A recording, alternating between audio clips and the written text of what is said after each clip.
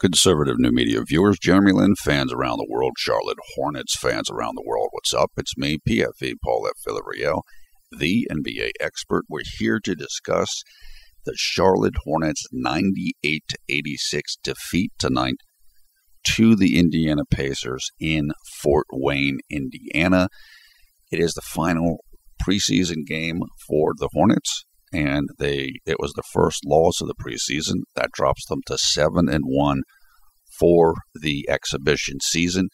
And this game was pretty much the Hornets resting many of their players or playing them a short period of time.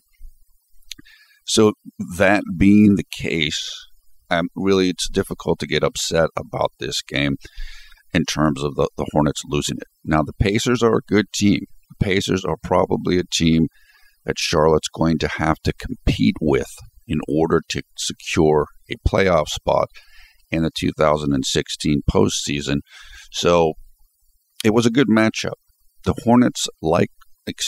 Pacers, similar to the Hornets, are changing their offensive system. They're going more into the faster tempo, smaller lineup, more shooting system. And so as the Hornets are changing their own system, and so that's kind of what you saw tonight, is two teams in transition with their styles. What I liked about tonight's game was I really liked the way that Frank Kaminsky played, 19.6 rebounds. Also, Troy Daniels played well. Tyler Hansbrough played well. Cody Zeller played well. And Kemba Walker returned from the left heel injury that he had. He performed well in limited action, just 15 minutes. I think the reason why, or one of the reasons why Charlotte lost the game was for a rare time this preseason, they were outperformed from the three-point line. Indiana hit 9 three-pointers compared with Charlotte's 7. Indiana also got more free throw attempts than did the Hornets. Additionally, the Pacers out-rebounded the Hornets, and that made a difference as well. They also really crushed them in fast break points. But it's hard to make too much of this because sitting out for the Hornets were Jeremy Lin, Al Jefferson, Nick Batum, and Marvin Williams. I know those four were out. There might have even been another. Well, Jeremy Lamb's out because he's hurt. And there might have been another one or two players who missed this game as well. So it kind of was one team more at full strength versus another team that's not at full strength at all. The prime interest in this game for the Charlotte Hornets, in my opinion, was don't get hurt. And let's see if Kemba's healthy, which he appears to be, which is great news. And let's give some of the younger guys and guys a little further down on the roster, let's give them a chance to kind of show what they can do. Also, somebody that I thought performed fairly well, and this could be significant for the final roster spot, was Damian Wilkins. Now, I kind of have it in my head already that the final roster spot on this team, which is probably going to come down to Elliot Williams, Damian Wilkins, or Aaron Harrison. My own belief is that Damian Wilkins is going to win that roster spot just because of what the team needs with Michael Kidd-Gilchrist going down. But if there was any confusion or uncertainty about that, I think Damian Williams performed the best of those three players tonight and may have solidified his hold on that spot.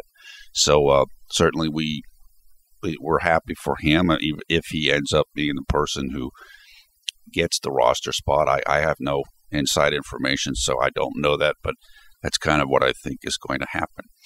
And so, as we said, this concludes the preseason, the 2015 preseason for the team, which means that the next time that the Charlotte Hornets play, it will be for real. It will be meaningful.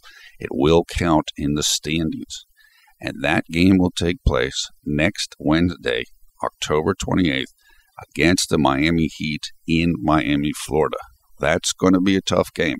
The schedule for the Hornets early on is pretty difficult. The first 4 games are against teams that are considered to be strong rosters in the Eastern Conference. Miami, Atlanta again, and then Chicago. So it's not going to be easy to start off. I still haven't heard anything about what the starting lineup's going to be on opening day.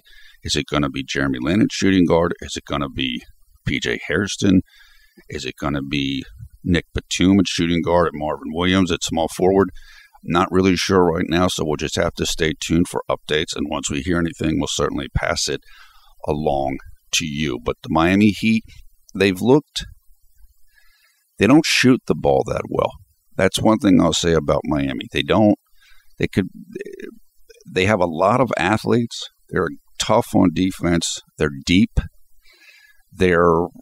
They have championship level players in Dwayne Wade and Chris Bosh, but their shooting might slow them down a little bit. So I'm sure Charlotte will be the underdog in that game.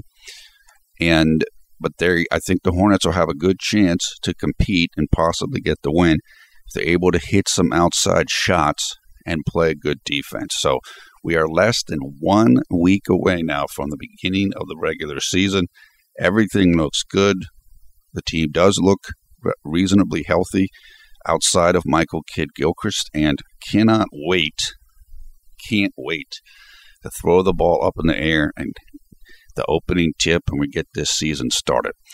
Again, we will be keeping you updated with whatever information that we get about the team, about Jeremy, about the starting rotation or bench role or whatever it's going to be for Jeremy, and just the makeup of the team, who will be starting, who will make the team, as soon as we get that information. But that is it for now. We'll just keep it short and sweet, as this was kind of a wrap-up game without a ton of drama in it. So, thumbs up, thumbs down, your comments below. We'll put information for highlights of this game in the video description below the video player. We encourage you to come and join the Conservative New Media Facebook group, which has over 4,000 members and growing all the time. You'll find information for that in the video description below the video player. Also, we encourage you to come and follow us on Twitter, where we talk hoops all the time. That information also in the video description. Once again, I am PFE Paul F. Villarreal, the NBA expert. Thanks a lot for watching Conservative New Media. We strive to be the #1 Jeremy Lin YouTube fan channel. Looking forward to it.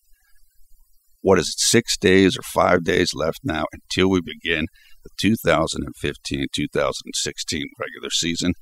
Can't wait, and we will talk to you again soon.